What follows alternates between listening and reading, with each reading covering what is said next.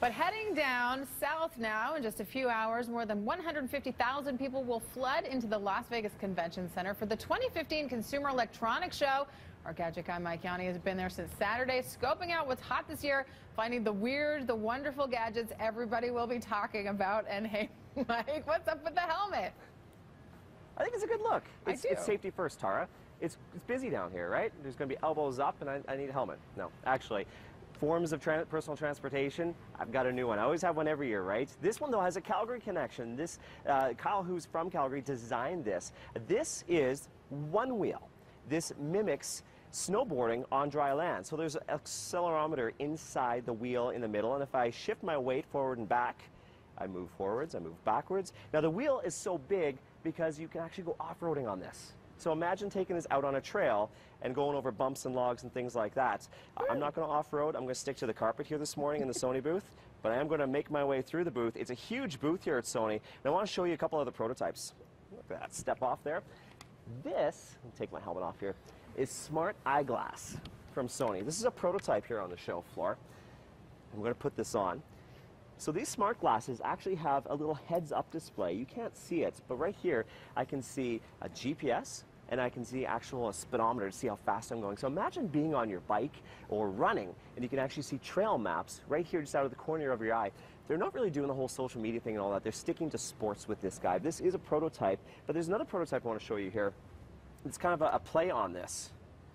Put that back down. This is Smart Eyeglass Attach. So the idea is you can actually hook up that little heads-up display onto your own prescription glasses, onto your sunglasses, or your ski goggles. So imagine being on the ski hill and going and seeing your speed and seeing where you are on certain trails. That's a pretty cool idea, but it is a prototype. I'm not too sure if it's actually going to hit the market, but you never know. Some of these things take off, some of them don't. Another prototype to show you here in the Sony booth this morning. The Smart Bee Trainer.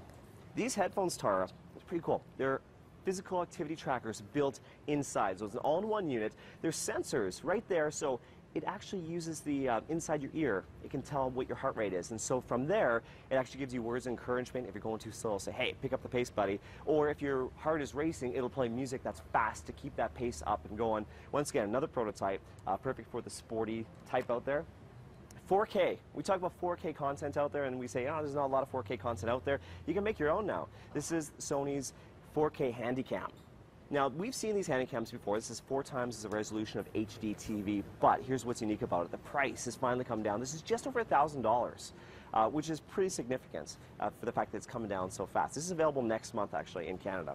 Now, last but not least, yesterday I had the Ring that controls things in your house. Right. I found another piece of wearable tech today because wearable tech is huge on the show floor. Get a load of this. I'm going to turn it on. This is Belty. This is the world's first smart belt. So, think back to Christmas, Tara, and New Year's. You know, we all had big meals. Some of us, yeah, we like to undo that top button, right? After a big meal, let the belly hang out. You don't have to do it anymore. Belty can sense when you're sitting down, things like that, and it'll actually loosen up. So, I'm going to step back here. Okay, listen for this, okay? Ready? Ready? All right.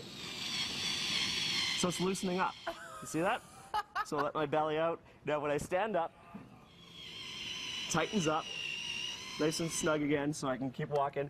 There's also a pedometer built inside, so it tracks my motion through the day. On top of that, it tracks your waist. So, you know how you're wearing jeans and they kind of stretch out over time? So you think you're 32, you go to the store a couple months and like, I guess I'm a 34. Well, this will actually track it on your smartphone. It'll show your waistline every single day and show where it's at.